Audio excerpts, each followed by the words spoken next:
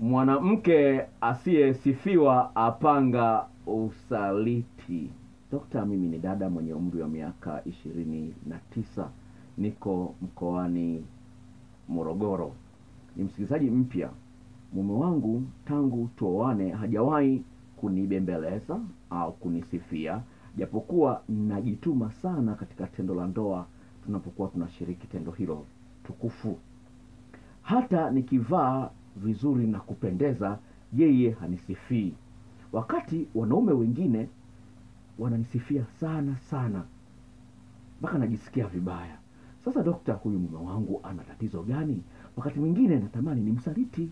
Dokta, naomba unisaidie, inakuwaje wanaume hawa? Swali hili linakwenda sambamba na swali lingine ambalo nimelijibu hapo nyuma. Mwanamke anataka aitwe majina ya kimahaba, lakini huyu hasifiwi. Sasa inavyoelekea umri wa miaka 29, ni dada ambaye bado anaita, ana uzuri wa kutosha. Sawa, za miguu yake, ngozi yake, macho yake, mashavu yake, ana uwezo wa kuita. Sawa. Lakini kubwa ambalo naliona kwa kesi ni kwamba huyu mwanaume ni mpumbavu. Na mke wako anapokuwa amependeza, msifie.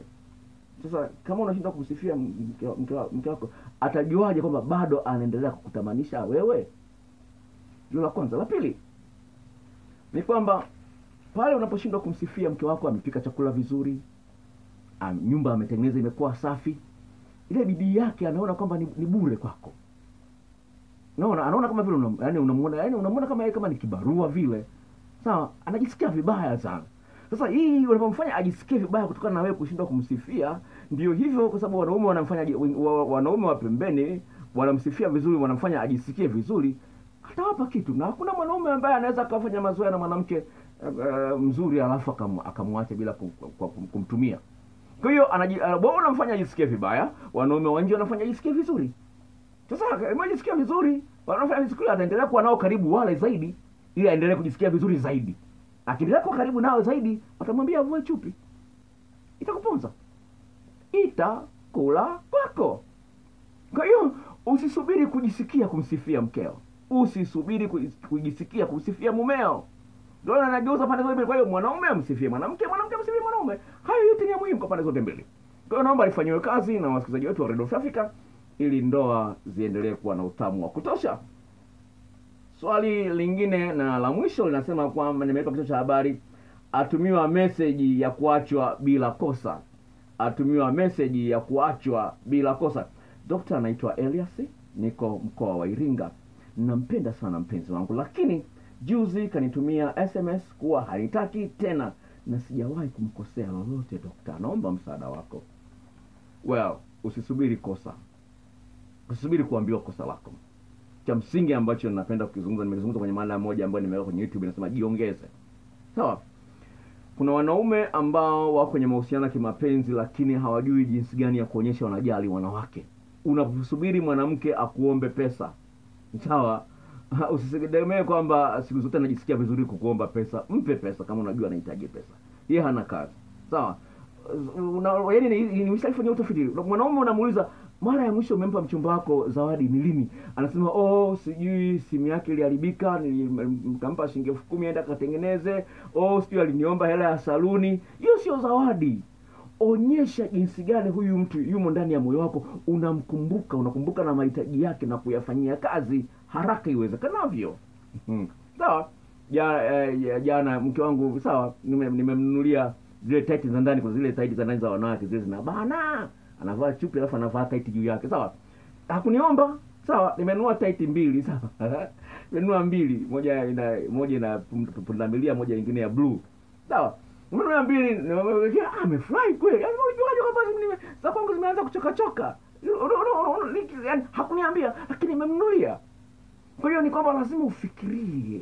Sawa? Sio usubiri waambie sukari imeisha ndio uende ukanunue sukari. Mara nyingine ingia jikoni, angalia koje jikoni. Unaona? Angalia, sio usubiri waambie sukari imeisha. Vitu kama hivyo. Ndio lazima ufahamu jinsi gani ya kuishi. Mwanamke anahitaji kubembelezwa, kuonyesha kwamba unamthamini, unampenda, mahitaji yake ni mahitaji yako, shida zake ni shida zako. Kwa hiyo ni kosa ambalo wanaume wengi wanalifanya bila kujua kwamba ni kosa. Lakini lingine ambalo nalipa, nimwambia kijana, sawa, kama una tatizo la kuwahi kumaliza, tuwasiliane, dawa nazo. Sawa? Ni dawa ambayo imetokana na mimea, tupata mabadiliko kati ya siku 10 na hadi 14, na dawa ya kuongeza kiumbe kama na kiumbe kidogo. Sawa, kiumbe kidogo hakimsugui mwanamke vizuri. Sawa, na nayo dawa ambayo imefanywa utafiti wa miaka 14 inaweza kuongeza urefu inchi 3 na unene inchi 1, ongezeko la kudumu. Haina madhara, lakini shida yake inachukua muda kuleta mabadiliko. Ongezeko utaanza kuliona kwenye wiki ya 3. Sawa, tuwasiliane, naweza kusaidia kama na matatizo kama hayo. Wenda hawezi akakwambia kwamba bwana wewe una kiumbe kidogo ndio maana sikutaki. Wewe una tatizo la kuwahi kumaliza ndio maana sikutaki. Hawezi kukwambia. Anaondoka kwa sababu umeshindwa kutimiza haja zake. Haioni faida yako. Msikilizaji, hii ni Radio Traffic. Mimi ni Dr. Paul Nelson kutoka kliniki ya afya mapenzi jijini Mwanza. Asante sana kwa kuchagua radio hii tamu kuliko zote hapa duniani. Na nikipenda nikwambie kwamba ni kwa wale ambao wamesikiliza kipindi hiki katikati, ni kipindi cha usiku wa mahaba. Na kama unasikiliza Jumatano, tambua kwamba ni marudio. Kipindi kinarusha kila siku ya Jumatatu saa 5 usiku na Jumatano saa 5 usiku kinarudiwa. Namba zangu za simu, naomba usave namba yangu ya simu kama Dr. wa Radio Free Africa, Dr. wa ushauri. Itakusaidia kumbuka namba hii ni ya nani. Namba ni hii ifuatayo: 0754 03 99 94. 0754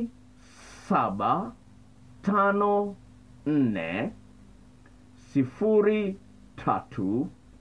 99 94.